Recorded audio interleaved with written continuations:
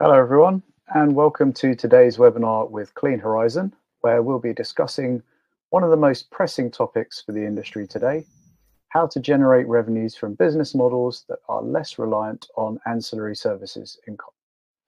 I'm Andy Colthorpe, editor of Energy-Storage.news and deputy editor-in-chief here at Solar Media. We're always excited to bring you these webinars, but as I say, today's is on a really crucial topic that examines what comes next for energy storage assets as the industry reaches a new frontier in terms of maturity and smart business models. Markets have opened up to energy storage progressively around the world in the last few years. As they have done so, ancillary services such as frequency response or frequency regulation or even frequency control, the terminology varies a little depending on which market you're in. These have typically been the main set of applications that battery storage systems have first provided, particularly in front of the meter. And it makes a lot of sense because frequency applications generally require injecting bursts of power into the grid, but can be done by shorter duration battery assets, which means they can be cost effectively and quickly deployed. Meanwhile, for grid operators and regulators, the need for grid balancing grows acute as renewables come online and thermal plants retire, and therefore these services can be initially quite lucrative due to the high value they offer. However, as you can tell from the title of today's webinar, and most likely from your own perspectives and experiences of the energy storage market, the business case for energy storage does not end with ancillary services. In fact, while grid balancing ancillary services will remain an extremely important suite of applications that storage can provide, offering high value to the electricity system and society in general, in years to come, they will represent a relatively small percentage of what batteries are doing on the grid versus smart energy trading. As we go towards energy systems based on much higher percentages of renewable energy, these forward-looking applications will change the dynamics of this young industry all over again. Today, we'll be hearing from expert speakers at Clean Horizon, as well as a special guest speaker from route-to-market provider YUSO, on what this means for your assets or investments. Our speakers today are Michael Salomon, President of Clean Horizon, Bart Pycke, Managing Director at YUSO, and Clean Horizon Senior Analyst Amine Benchrifa. Presentations will be followed by a panel discussion, and then, as always, interaction with you, the audience, is very important to us. So please do put your questions for the speakers in the questions tab on the right-hand side of your screen, and we will try and answer as many of those questions as we can within the short Q&A that we've allotted time for at the end. Now, while we try and answer as many as we can, we won't be able to get to all of your questions by any means, but Clean Horizon representatives will be more than happy to reach out to you and continue that conversation in more depth offline. And finally, before we begin, just to let you know that the presentation slides will be available to all registrants, and the recording will be available on demand on Energy Storage News, as well as on our YouTube channel in days to come. So with that out of the way, it's my great pleasure to hand over to our first speaker, Michael Salomon of Clean Horizon. Hi, Michael, and it's over to you. Hi, Andy. Thank you for the introduction, and thanks to your colleagues at Solar Media for helping set up this event, and thanks, Bart, for contributing. So just as we get started, just a quick intro. I mean, so my name is Michael Salomon. I founded Clean Horizon 15 years ago. We have been since then a one-stop shop energy storage consultancy with amazing stats, as you can see here. So basically, we work both as a market analyst and as a technical consultant. Heavily involved in procuring and designing storage assets all over the world. So we act indeed both as a market researcher. We provide price forecasting, and we're going to discuss a bit of the results of those forecasting in Europe, and then we act as an owner's engineer. Regarding the price forecasting, it's an activity that we do mostly in Europe, in those countries there in white on that map, and the other ones in blue are the countries for which we will be rolling out our forecasts pretty much starting this month until the end of the year. So I will make a quick introduction so you understand exactly what will be our angle today. So that introduction, you don't necessarily have to read that slide. You will be able to obtain it as Andy mentioned.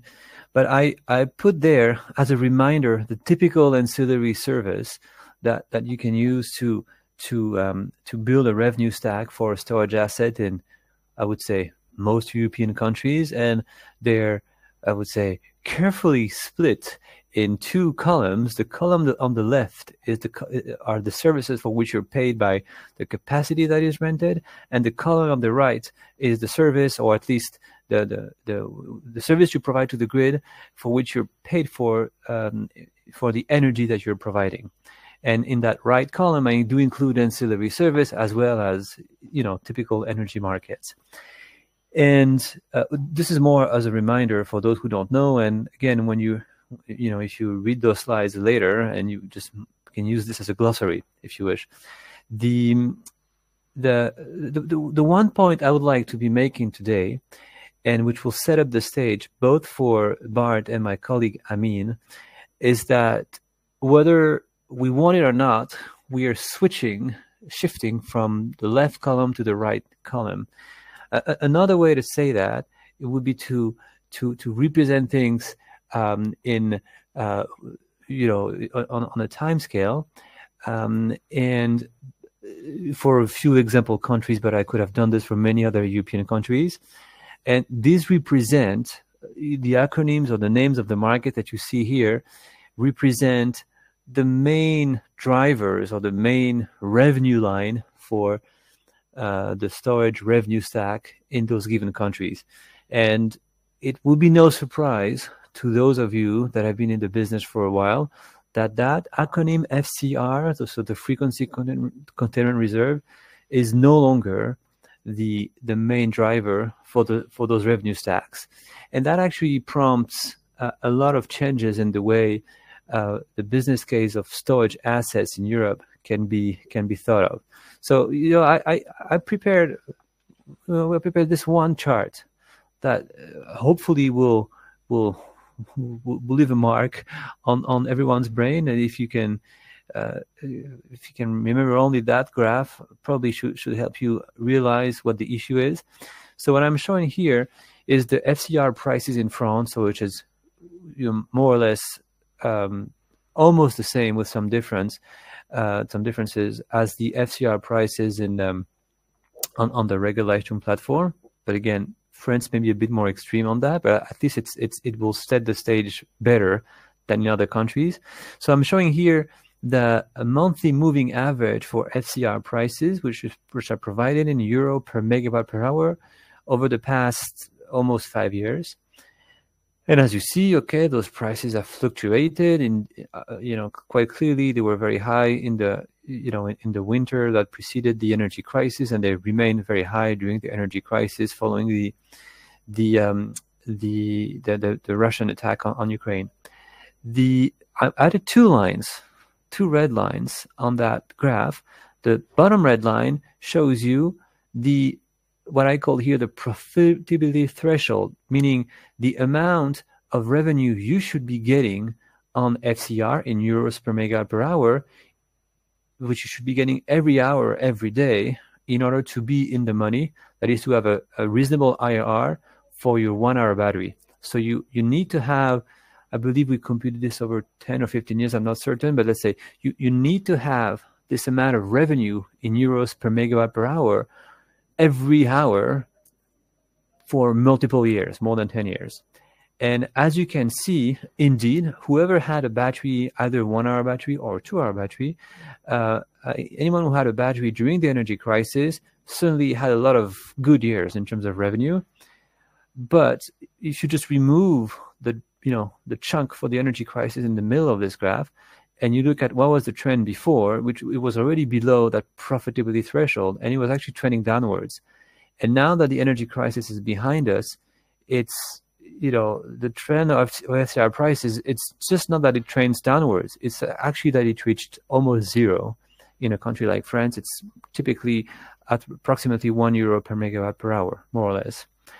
So that tells you that anyone who was involved in building business cases for energy storage relying on FCR, which, by the way, was a very simple way to earn money with your battery. Once the battery is pre-qualified, you just place a zero bid on the FCR auction, and you just wait for the marginal price to clear, and you just take the money. There's not a lot of, almost no steering to do, almost no sophisticated trading to do. You just wait for the price to appear and just cash in the money. Well, those times are gone, completely gone. They are behind us, and the reason why we set up this call is this webinar is that we do understand that this is a point of concern or of anguish even for some for lenders, for some investors, or for some IPPs, and we thought it would be good to bring one specific route to market to this discussion in the name of YUSO, and this is why Bart will speak just after me. And the reason we asked him to join us is precisely going beyond just selling capacity on the FCR market is something that has been going on for multiple years in one country in Europe, and that country is Belgium. And there's one, and if there's one aggregator, one route to market that has known how to do sophisticated trading on various ancillary services in Belgium, it's clearly YUSO. So I've asked him to join us to provide a bit of his return on experience. And then after this, my colleague Amine will take the stage and generalize Bart's experience based on the real and past data to show what the revenues will be looking like, according to us, in other European countries once those FCR type revenues are either completely gone or have become negligible. So without further ado, I will let the next speaker speak and just here. Thank you, Michael, and thank you very much for this kind introduction. And thanks to Clean Horizon and Solar Media for the opportunity to basically present our company, our activities, and also share a bit our experience on the Belgian market. So the topics I would like to cover today, I will briefly start by saying something about myself and YUSO. This is the company I co-founded 12 years ago. Not everybody on the call might have heard of YUSO, as we are operating batteries in a relatively small market, Belgium, but now also expanding to the UK and other markets.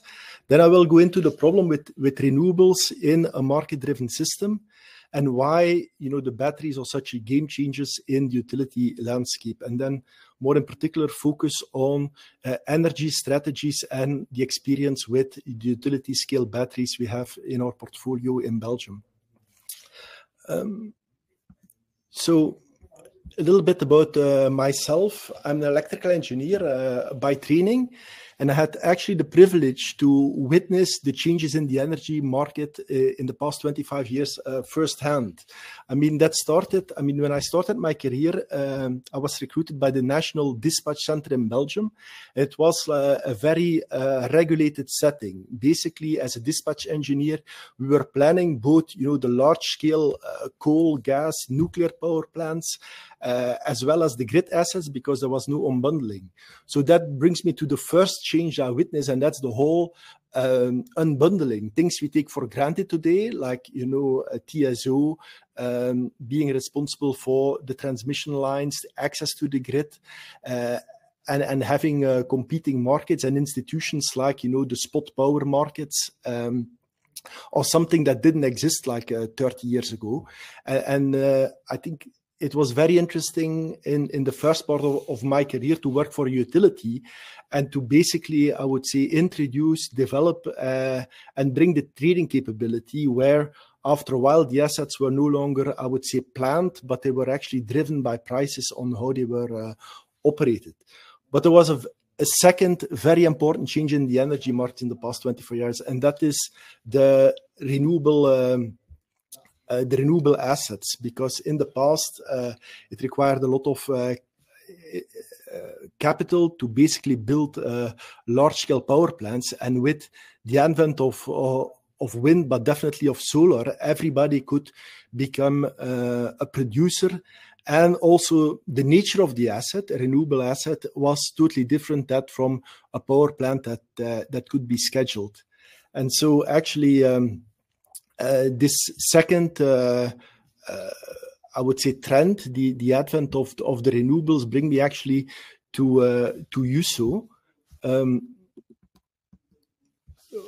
YUSO is basically a company founded by myself and a previous colleague at NG Electra about 12 years ago.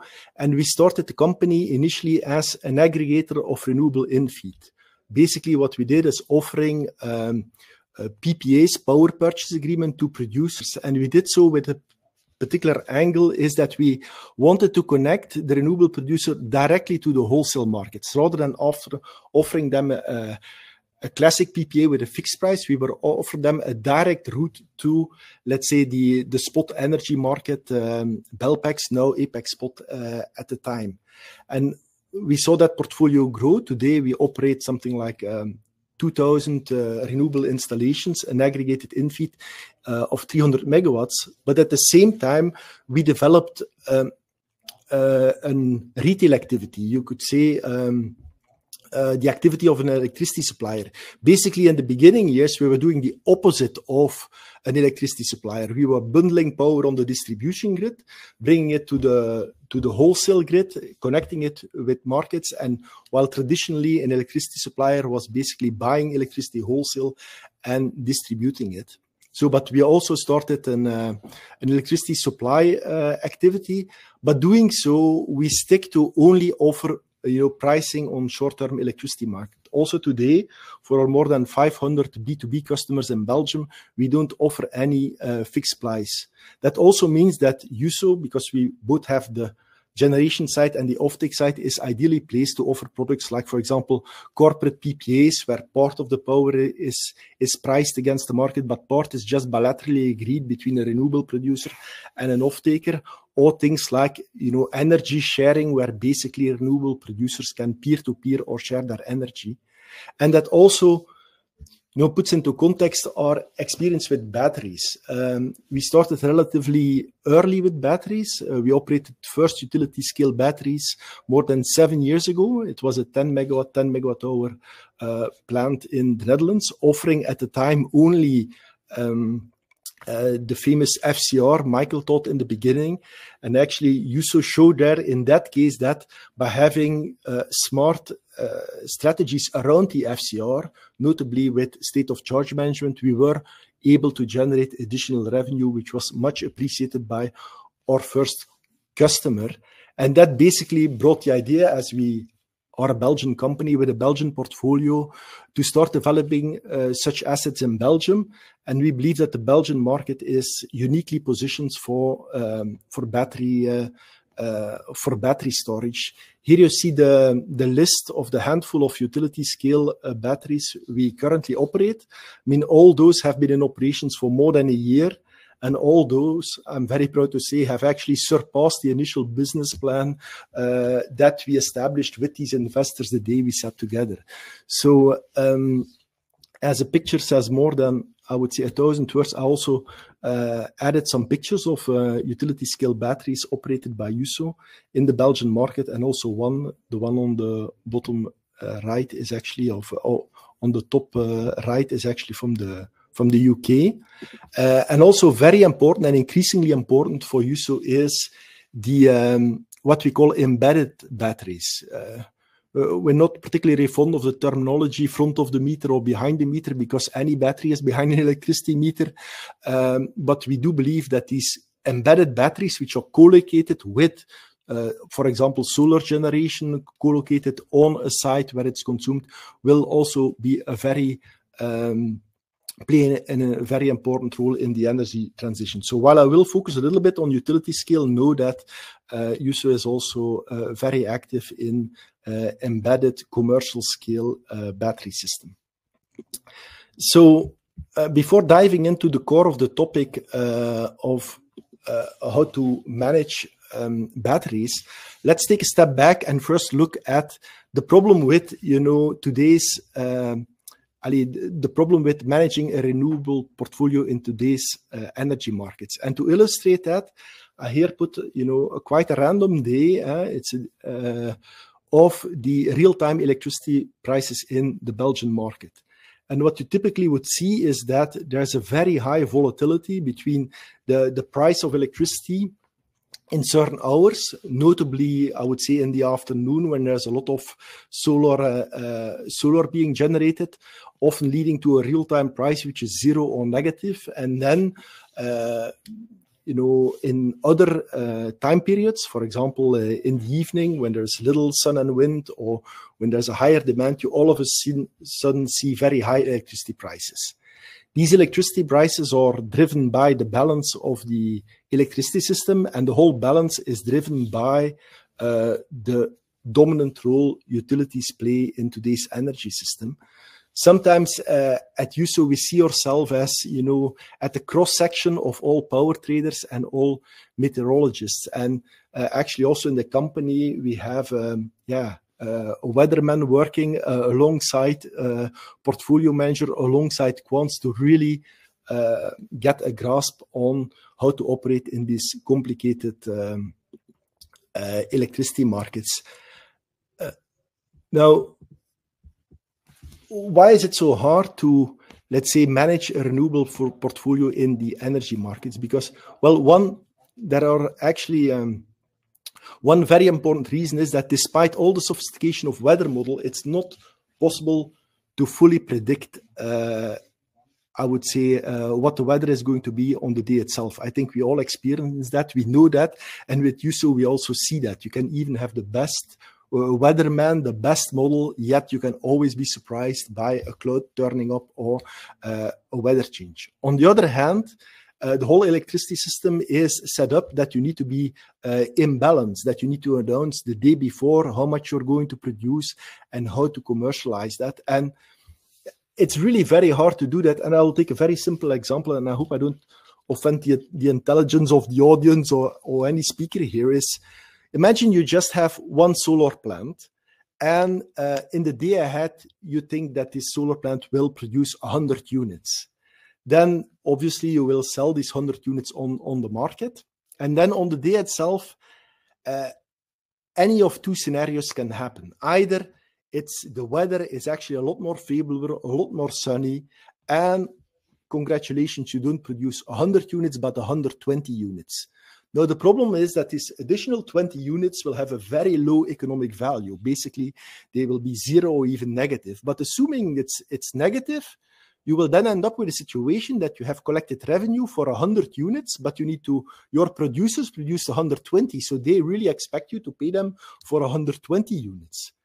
Reversely, if during the day there is a change in the weather pattern and only 80 units are produced, well, you have a different problem because you already committed to deliver, to the exchange or to the TSO or to your counterpart 100 units, but you only have 80 units produced. So you need to buy back 20 units, and you need to do that at a very high price. So basically, usually you have like two scenarios, a good one and a bad one, but here both scenarios are bad and you cannot avoid that. I mean, if you basically produce more than you forecast, you lose. If you produce less, you lose as well. And it's really like a lose-lose proposition. And at YUSO, we've been battling for more than 10 years, like how to deal with that problem. And over the number of years, we created quite a number of solutions with that. The first one is obviously, let's make a better forecast. And that's definitely something we've been working on a lot. The second one is, well, let's not only do day ahead, let's also make sure we adjust our portfolio during the day with intraday trading, with automated traded robot trading. And that's another avenue you can take. Another avenue you can take is obviously make a more smart pricing and try to share the risk between the renewable producer and I would say the renewable aggregator in a more smart way. Another thing that we do is obviously taking a more holistic approach. Instead of only forecasting the volumes in your portfolio, if you can really forecast and get a grasp on the market price and the market dynamics, you can obviously also position you very favorable. But our most, I would say, favorite solution of dealing with this problem of renewables are batteries.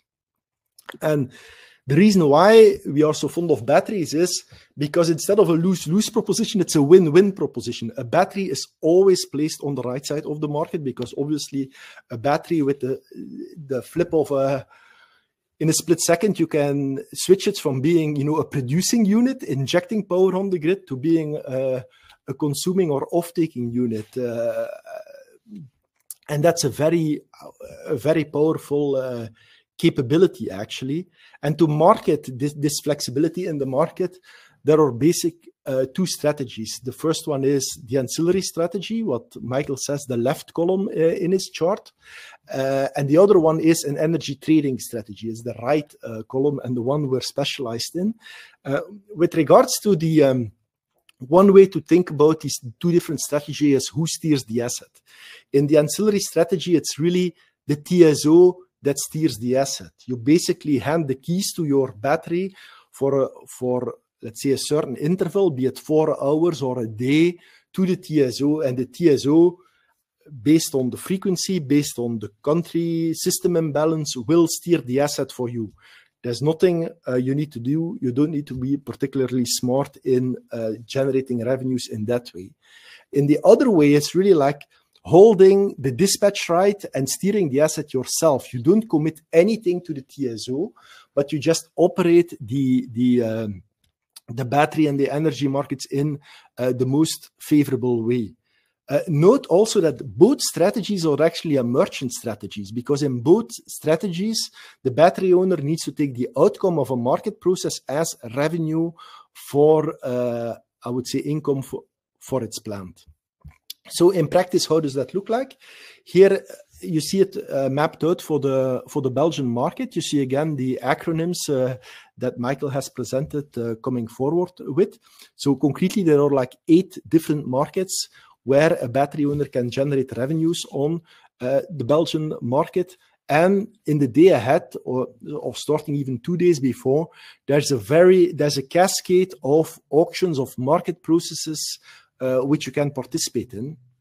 And obviously, the key of your route to market provider is to make sure you obtain the best price. And one way we do that is, for example, if you think about a market like FCR, the purely capacity-based market, we will help our owners bid in always not at zero and take the market price, but also always with an opportunity cost perspective. We will always put in a floor where we see a level that we could generate, I would say, revenues with the battery and an energy-only strategy. So it's very important for each step you take in this logistics chain to optimize that compared to the market.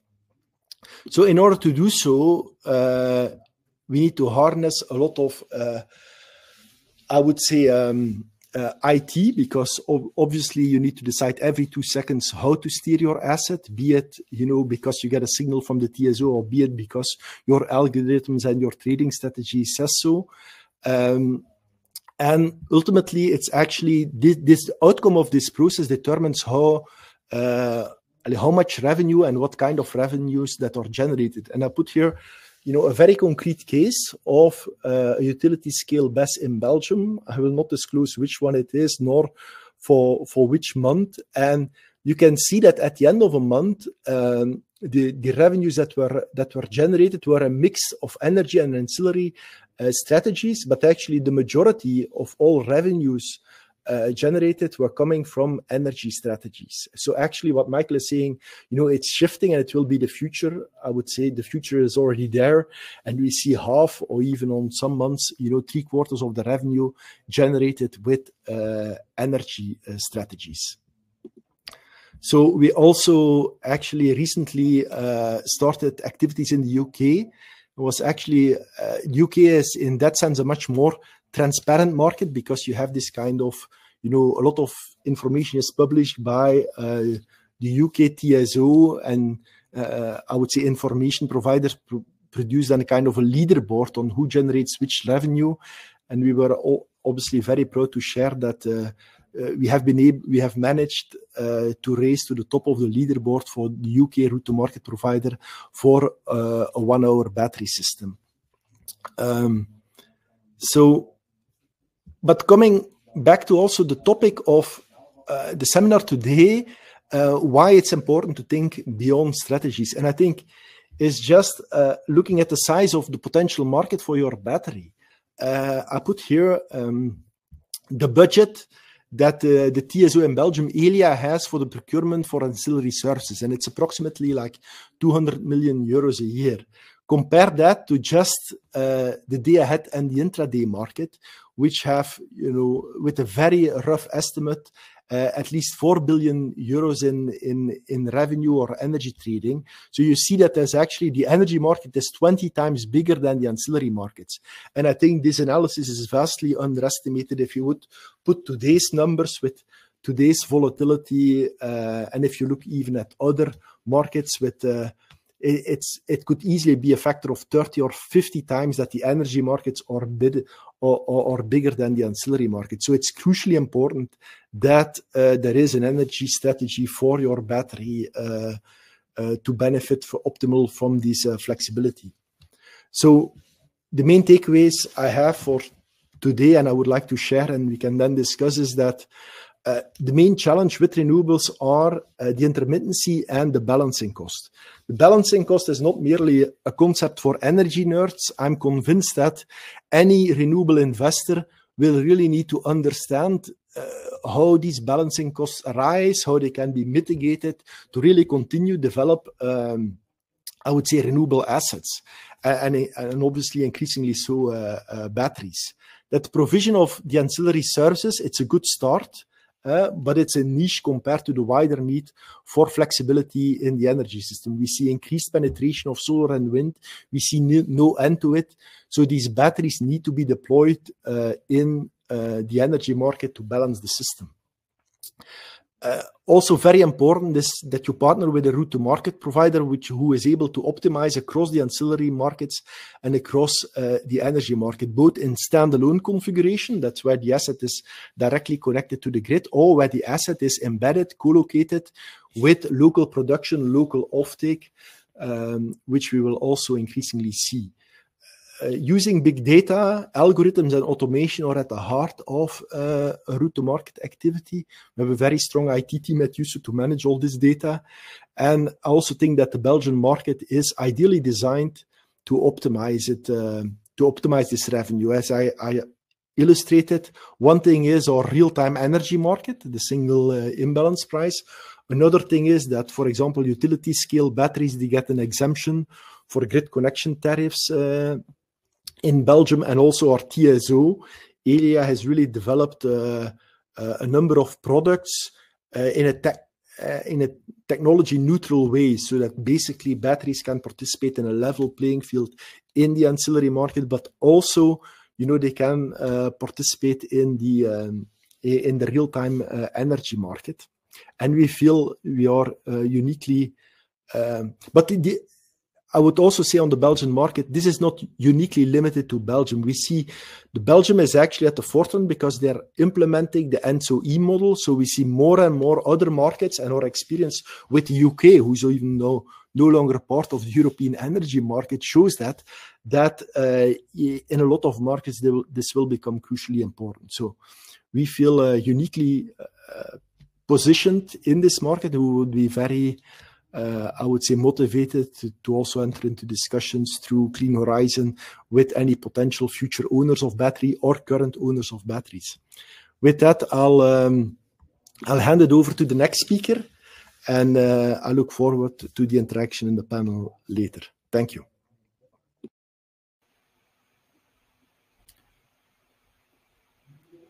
Thank you, Bart. Thank you, Michael.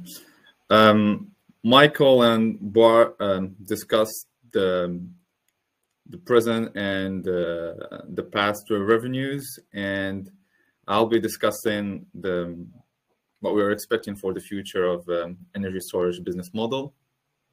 And to do so, I will introduce first Cosmos, which is a tool that we have developed at Clean Horizon. And with this tool, we can simulate the dispatch of a storage system in the different markets and calculate the potential revenues for a storage system or a hybrid system with PV or wind. over the lifetime of the project, 15 or 20 years. With these revenues, we can calculate the cash flows, considering all the costs of the projects, in order to calculate the NPV and IRR of the energy project. And with all these values, we can run different sensitivity analysis to determine the best sizing for the storage system, the capacity or the duration, and also for PV and wind, and also the grid connection if applicable. So how does this tool work? Well, in Cosmos, we are dividing the markets into two segments. First, markets where we'll take decisions one day before. These markets are auctions that are cleared one day before, and we know the results one day before. It's the case for the day ahead, for the primary reserve, FCR, secondary reserve, if applicable, and the AFR market, and also for a hybrid system, the PV and wind production. So for this market, what we are doing is we are taking into consideration all these prices, considering a perfect foresight for this prices and for the production of PV and wind, and considering the technical constraints of the system, the state of charge, the size, the grid connection limits, the degradation, the number of cycle limits, and also the market rules. What's the minimum energy requirement to participate in the market? What's the oversizing needed to participate in a given market? So all this will be used to run a linear optimization and determine the positions in each market for each trading period. Then these results will be considered as constraints for the second step. So we're calling here the D-Day simulation, and it's for markets where we can change the position up to few minutes before delivery, depending on the market. And for these markets, we are not considering a perfect foresight of prices, so we're not using a linear optimization. But what we are doing is basing our trading strategy on threshold, buying and selling threshold, that are calculated based on historical data to maximize the revenues.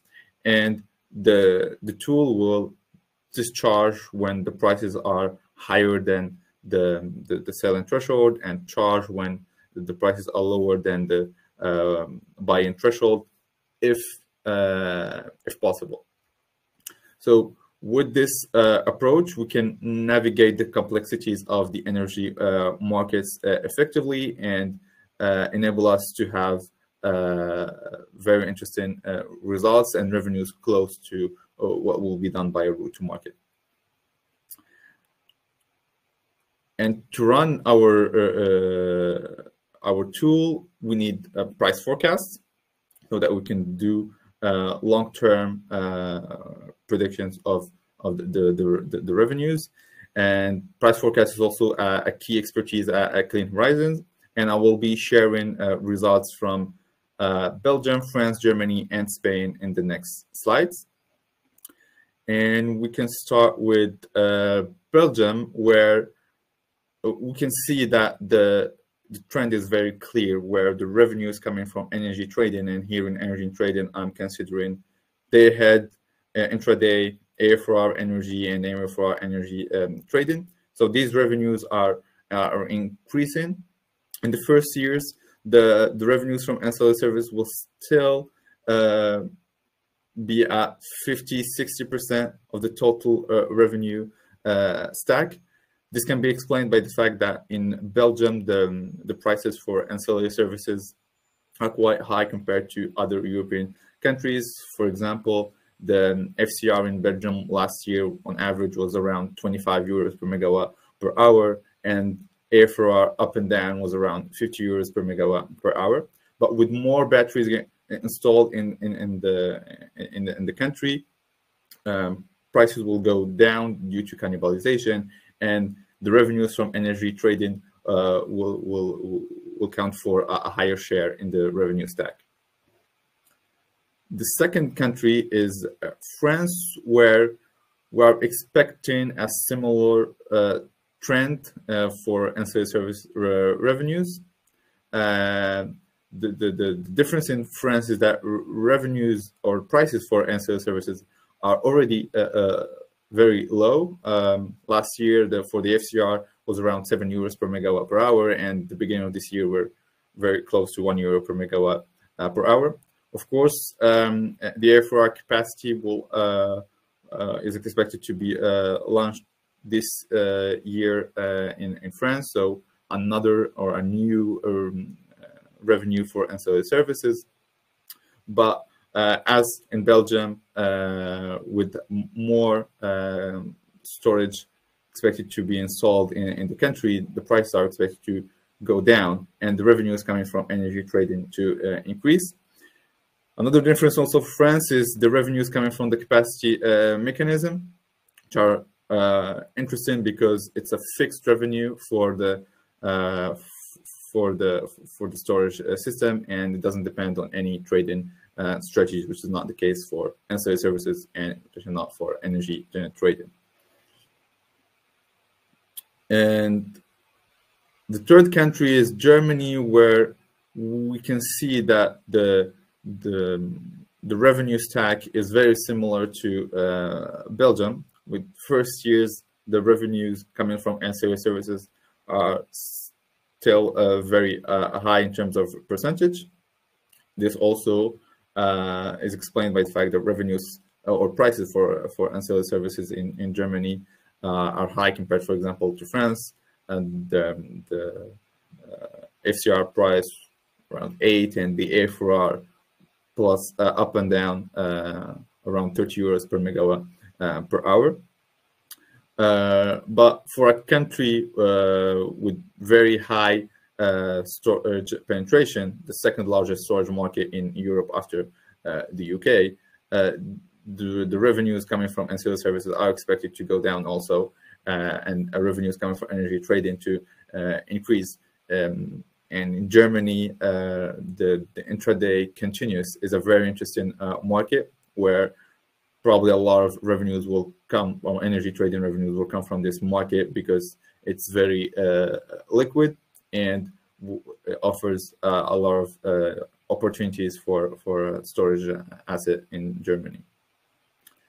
Last country is Spain, and I want to share this revenue stack for Spain just to show a slightly different story, where the revenues coming from energy trading are not representing long-term 80%, 90% of the revenues, and the ancillary services are expected to still a high level compared to the other countries in terms of percentage. This is mainly due to a historical trend where the spreads in the energy markets in Spain are lower than the spreads in other countries. For example, last year for the wholesale, the spread was around €50 per megawatt hour in Spain, compared to almost double for Germany, with around €100 per megawatt hours for the day-ahead spread. So to summarize, the revenue model and the business model for energy storage asset is shifting from ancillary services based business model, especially FCR historically, to a model where the revenue stack is more diversified, and where the energy trading revenues will represent a higher share. This, of course, comes with a lot of challenges for the stakeholders in the industry, but also opens up very interesting opportunities for innovation and different trading approaches in the energy sector. With that, I think the floor is yours, Andy, for the panel discussion. Thank you very much, Amine. Yeah, brilliant presentations from the three speakers. I can see that our audience attention was very well held, and lots of brilliant questions coming in. Now, we have so many questions from the audience that we are not even going to be able to do maybe 1 or 2% of them. But as I mentioned before, the panelists and Clean Horizon and YUSO will be more than happy to continue those discussions offline after the session. And in fact, some of them may be a little bit too technical to handle in this public forum anyway. But yeah, as I say, they will do their best to get to them. But before we get to some of those audience questions, a few questions from me. And I think hopefully some of these will answer some of your audience questions as well. So yeah, without further ado, I hope you're ready, panelists, and let's go. So first of all, Amine, I think one for you, perhaps in light of what you've been discussing around Cosmos. So yeah, how can developers in Europe today figure out the best duration and sizing of their projects in each market? And we had a lot of people actually in the audience chat asking questions about duration. So yeah, what are the best ways to figure out the duration and sizing of your project? Interesting question. I'll start with answering for the sizing first. Well, sizing is more or less a trade-off between cost reduction due to economy of scale when you're increasing the size of your project and the available revenues and also the constraints of your site. So no straightforward answer, but the sizing is the biggest issue, especially in countries where the demand is for services is around a little more than 500 megawatt, around 1,000 megawatts. It's the case for big countries like Germany, France, the UK. It's more an issue for countries. We will talk about it in this presentation, but very interesting markets, also the Nordic markets, where the ancillary service revenues are still very high. Last year, for example, in Finland, around 20 to 50 euros per megawatt per hour for FCR markets, but the demand is around 50 megawatts on average. So the sizing is very important. Installing a big battery can easily cannibalize or saturate the market. For the duration, I think the most interesting thing is first see what the industry is doing. I'll take the case of Germany, second largest storage market in Europe.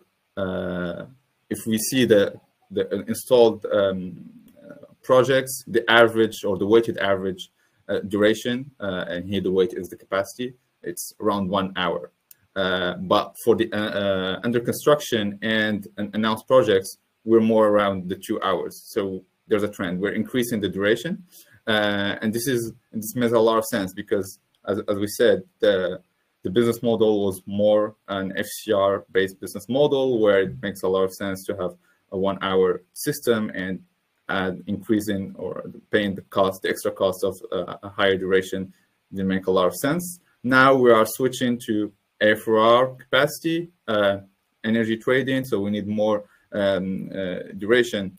So the answer is it depends on the opportunities available in the market, and of course with more energy trading revenues we'll need more duration. And for some countries, for example in Belgium, and I think Bart can tell us more about it, we are seeing a lot of projects with a 4 hour duration, and maybe Bart can talk more about the 4 hour duration projects.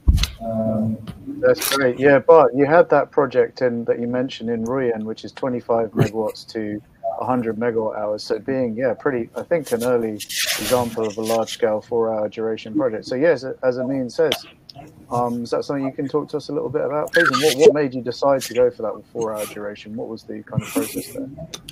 Well, I can say a little bit about it. Obviously, I mean, how the projects are established and what the customers are doing, it's always very bespoke and a confidential process. But I remember clearly when we embarked on the Rouen process, our initial plan was to have a 1 hour FCR battery. And that was basically the business plan. And we were staring at this FCR. And then, in the project, as we were managing the renewable portfolio, we could see the value of the energy strategy. So we were actually, pushing very hard for a 2-hour or a 4-hour system. But eventually, because of a turn of events, the project had to reset, and every setback is also an opportunity. So then we put finally there was like a runoff between a 2-hour and a 4-hour system, and because we clearly saw the value of this of these energy strategies, we ended up with a 4-hour system. So it's really something that I would say grows and depends also on the market opportunity, but the trend is definitely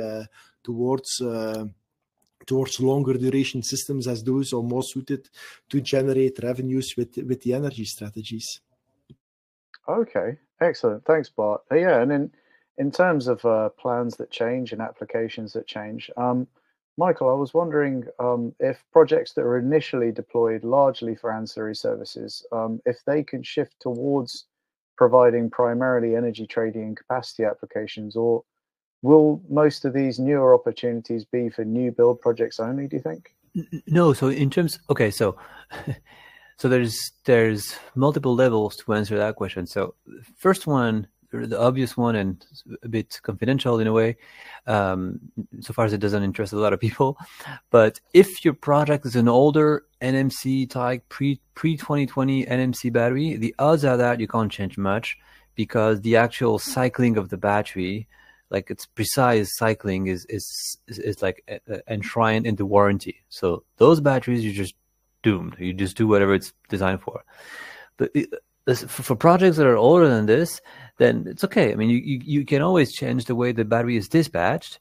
And even if you have a 1-hour battery, technically you could go to do the trading. You would just be less energy to sell, right?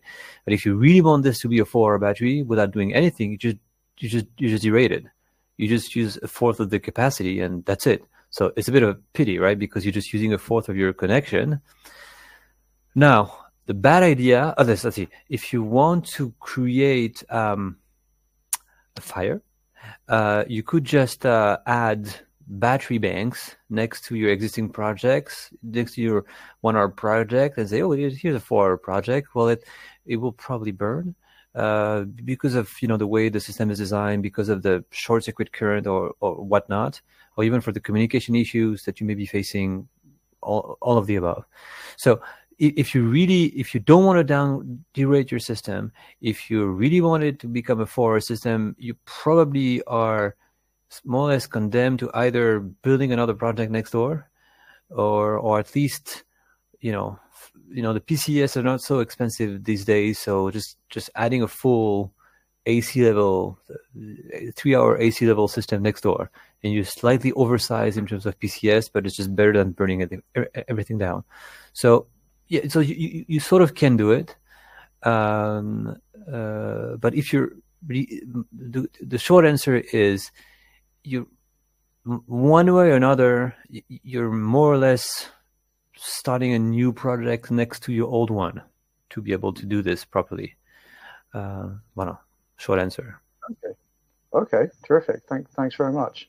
And this next question, I'd like to think this coincides with quite a few of the questions from the audience, but given that I'm a journalist of, I think probably it's fair to say, more limited technical understanding of these topics, I'm going to ask it in probably a simpler way than many of the audience members did. So I was wondering what sort of long-term expectations on revenues developers can give to their investors. And I think probably equally, I suppose, as the intermediary there, what sort of long-term expectations on revenues route to market providers can give as well. So I don't know if Bart, maybe you want to take that question first, and I don't know if Michael, you might have a follow-up view, or yeah, let's see where we get to with Bart's reply first. Well, I think looking for the long-term revenue expectations of this kind of assets, I think it's very important also to realize that all these markets, FCR, AFRR, the ancillaries and the energy or day-ahead intraday balancing, they are in isolation. As I showed in the way we optimize them, one is linked to the other. So fundamentally, they will be driven by the energy markets and not so much about the price level, because I think it was Michael who said in the beginning that after, I would say, the energy crisis with the Ukraine war, we've seen actually power prices come down, but actually the volatility has not come down. And if we look at the penetration of increased renewables, we don't see that coming down. So I think in the long-term expectation, it's very important to keep the fundamentals in mind and how essential the battery will be. I mean, we sometimes get the remark of long-term investors, yeah, but if there will be a lot of batteries, will it not be like a flat power curve? Well, basically, we don't see that, as the need for flexibility will be so high and cannot be matched even with the current pipeline of batteries. Now, for a particular number, I mean, we know that in all these projects, we have a double-digit return, but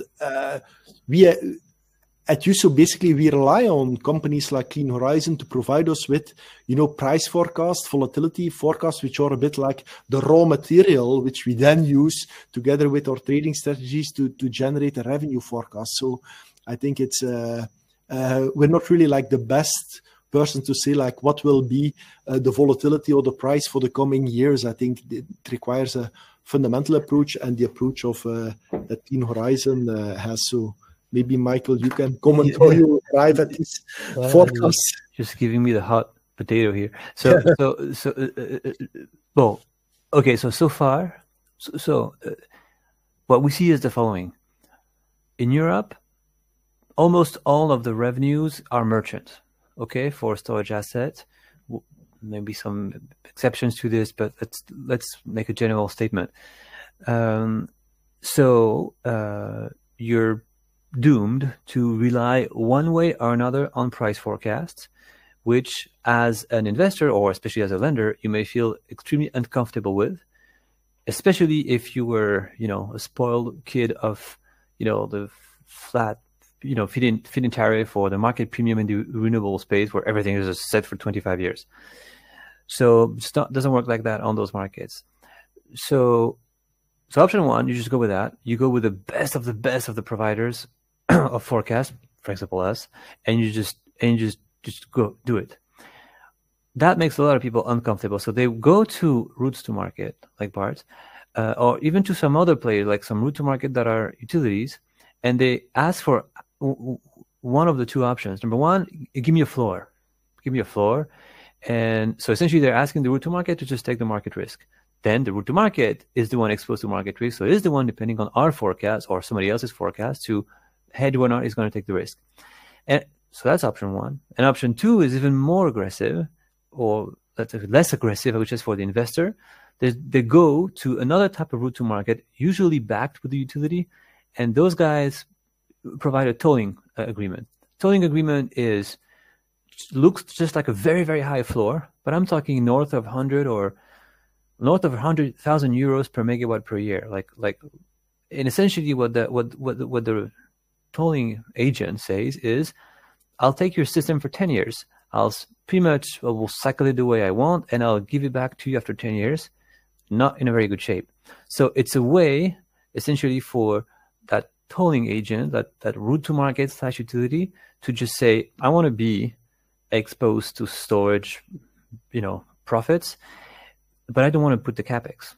So I'm just gonna lease it in a way from somebody else. I don't get all the mess of building the asset, permitting the asset, and I don't get any of the mess of decommissioning the asset when it's fried.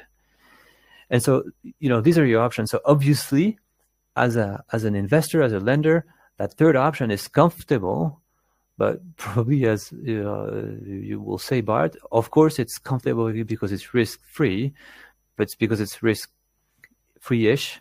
It's risk-free-ish, but obviously you don't get a lot of the upside. Right? There's no free lunch. So these are your options, right? So, but I was just about to say, Michael, there's no free lunch. And what we see in these proposals of tolling is that potential investors and owners of battery would leave a lot of money on the table. And we believe the key is really like, understanding the market, understanding the balancing, and you basically want to keep, the flexibility and the upside on your side, because that's the way to generate these good returns. I think the investors I cannot speak for them, but I would imagine if they would have taken any of the tolling proposals that, they didn't really exist, but tentatively would be there compared to the returns they now see on the market. No risk, no return. And I think the key is really understanding it, being comfortable with it. And it's not really so merchant because, even if ancillaries will go down, the volatility will increase. You will make it up with an energy strategy. If it's not in balancing, it will be in day ahead. If it's not in day ahead, it's intraday. It's really about this new kind of environment, getting comfortable with the nature of the markets and the volatility. Absolutely. Chaps, now I feel like you guys could continue this debate for some time, but it's just in the interest of keeping we've things had it for 10 on. years, so we can it's brilliant. No, I love it. I'm sure the audience does too, but I'm sure they'd also love to see some of their questions answered. So I'm going to throw in a couple of these audience questions as we're going, because this one I think does kind of does quite nicely, let's say, dovetail on to what you were talking about. So a couple of questions, one of them from Yusuf. So thank you very much for your question, Yusuf, asking, how do you define the profitability threshold? What IRR and at what CapEx, OpEx, and lifetime? I guess that's kind of what you were alluding to just there, but... I think it refers to that slide that I showed you. You might want to show it again. Oh, can I show it? I'm not sure I can. Yes, I can show it. I think it refers to that slide there. Yes, I've seen this question pop in and out of the questions there. So we computed that. Okay, so this is just a rough assumption, but this is a 15-year computation with a 12% target IRR, a CapEx on the slightly high side of for 1 hour battery of 450,000 euros, which we split in 200,000 euros per megawatt hour. Clearly more expensive than what you get on the market these days. We're going to publish a report on that soon, so yes, it's higher than what you get on the market, but order of magnitude is okay. And 250,000 euros per megawatt. So that includes, the permitting, the transformers, the PCS, all the, everything you need to do to connect your asset. And so that's 450,000 euros per megawatt. That's the CapEx. And as far as OpEx, blah, blah, blah, you can frame it the way you want, but it's more or less 10% of the CapEx per year. And actually, if you zoom on it, it's more like 2-3% is the fixed OpEx, like your performance guarantee and whatnot, and 6 or 7%, or maybe 7-ish% is actually the cost of recharging the battery and the grid fees on the battery recharge, right? And so if you assume that all of that, and also remember, you may know that there's also a 20%. I forgot how to call this in English. There's if you want to permit 1 megawatt of FCR, you need to show the market 1.2 megawatts. It's oversizing. There's oversizing. Yes, forgot the actual name there, but so if you factor all that in, there you go. You're going to get that 12% IRR with a 13 euro per megawatt per hour payment if you have a 1 hour system, and 18 euros if you have a 2 hour system. So, you can do this math on an Excel spreadsheet with like no sophistication, just multiplication. It's just, and you'll find those numbers. But these were our assumptions. Spoke too fast? Sorry. No, not at all. Not at all. I think it's appreciated, given the restrictions on time. It's just math. Yes. There's a few. There's a few other questions around kind of risk appetite from investors and sort of profitability threshold, but. There was a question here about, so I just wonder if this is a variation on, so you can point me in the right direction if not. But so Hitesh, thank you for your question. Asked, have you managed to determine the minimum intraday price spread or delta required to execute the intraday trade? Or to clarify, what is the minimum threshold between buying and selling energy for intraday trading? Does anyone want to take that on, or is that one that's better discussed offline? I'm happy to share a bit how we think about that.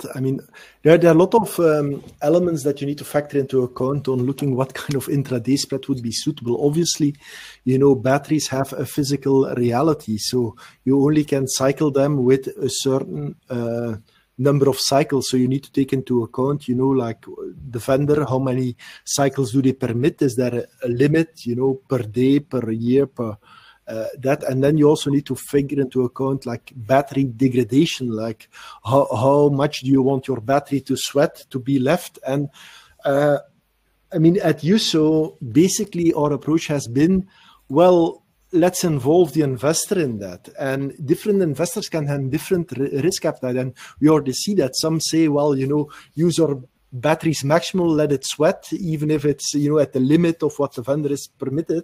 And others would be saying, well, let's be more cautious. We have here an asset that's envisaged to have a life expectancy of 10 years or 15 years. So we really yeah, I think it's when determining this spread, it really depends on all these factors actually, and there's not a unique answer. And very important also, even if you set a spread, the market will give you what the revenue is. So it's also very important to look back, and we do that very daily, but also monthly or every trimester on like what spreads are on average generated with the asset, and is that in line with, you know, the strategy we want from the asset. So that's a bit our experience and how we deal with that. Okay, thanks. And Amine, I think, yeah, in terms of the battery degradation, I think there's a few people asked questions about that.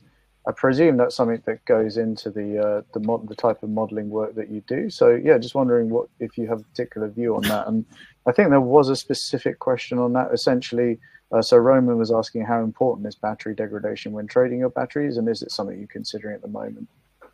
It is. It is very important, and of course we are considering it. Every year, the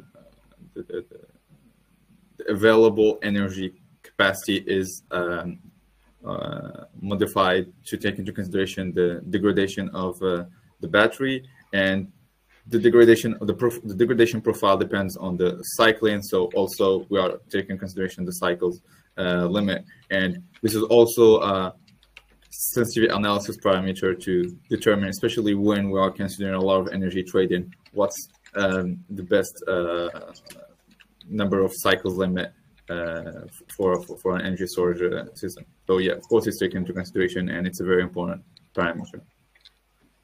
Cool. And in terms of that modeling as well, you know, we had quite a few questions coming in from the audience about co-located or even hybrid renewables plus storage projects. So just wondering, yeah, what sort of market participation models are possible for those, and yeah, how you view that? Yeah, that's a less straightforward answer. Short answer: it depends on the project. It depends on the country.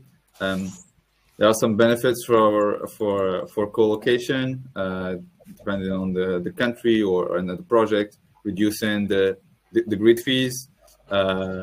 Also discharging during peak hours. So really the business model really depends on the spreads in the market and how high the prices during peak hours are compared to prices when PV is producing, for example, in the case of PV. But the drawbacks is you are limited due to the grid connection limits.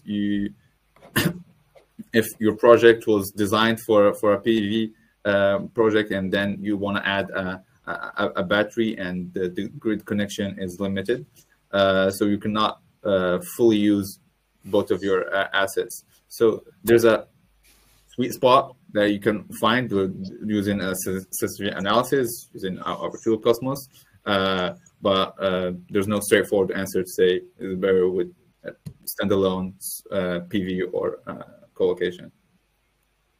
Absolutely. Okay. Yeah, I guess those participation models are still something to be worked out, and you know, I think there's a lot of people trying to do solar plus storage in particular, and you know, kind of working those challenges out. Okay, so folks, I think probably one last question for today, and I'd like to ask, you know, obviously we're talking about move away from providing primarily ancillary services, but you know, ancillary services have been a foundation of revenues for revenue stacks for BESS historically. So do we still see ancillary services an important set of applications that BESS will continue to provide. Michael, I mean, I guess ancillary services have been really important for you guys and all of us to now. So yeah, how do you see the future of that? So here's my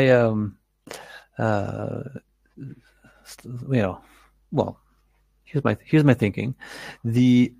It will remain vastly important in the foreseeable future.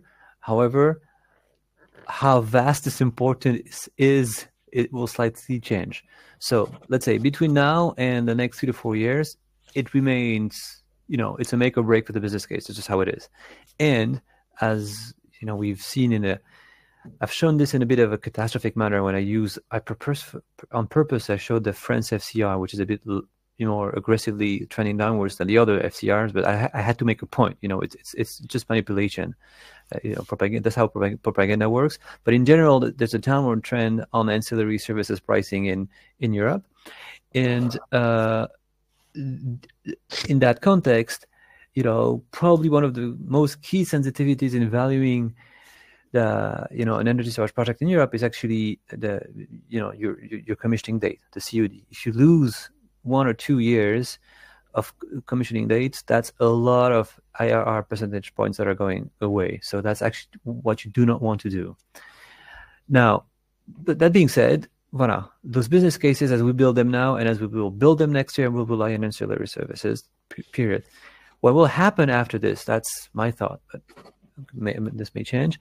I do believe that there will be some form of subsidizing scheme for storage that takes place in Europe, and we're seeing the first few examples of this through the Spanish tenders, through the Greek auction, etc., etc. So those things are appearing, and I think they will materialize simply because down the road we just can't keep producing PV or wind, or especially PV, when their capture prices are going to drop.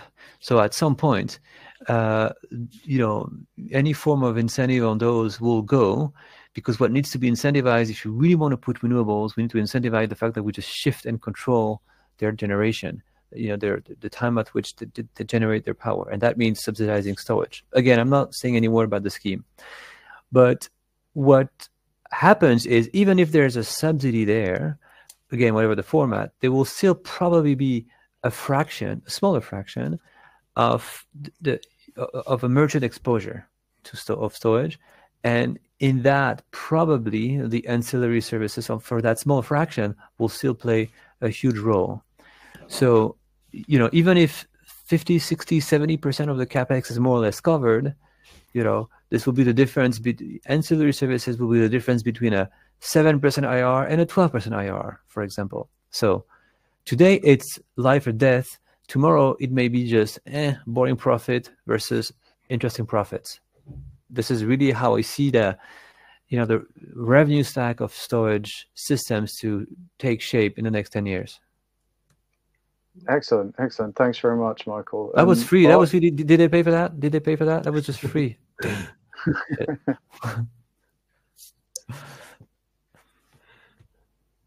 Yeah. Any thoughts on that to finish on, Bart? Well, my views are quite aligned with those of Michael. I think, the ancillary services market will remain very important for batteries, but I would even say that batteries are so well suited for ancillary services that in the future, the ancillary services will be only provided by batteries. But it's not the reverse. Batteries will not only be used for ancillary services, they will be used for energy strategies and way beyond ancillary services, for the reason mentioned by Michael, because we cannot realize the energy transition and the big penetration of renewables without deploying them for the energy strategies to shift renewables, to shift grid constraints, to shift all that. So I think it's very interesting to see. And also, like, the pricing in the ancillary markets will be set by the energy market. It's not because there will be so many batteries that all the pricing will be done by batteries that the ancillary services will go to zero, because obviously they will have an opportunity cost in the other markets. So I think it's not one or the other, but both of them, and all by batteries. Yes. Fantastic. All right, folks.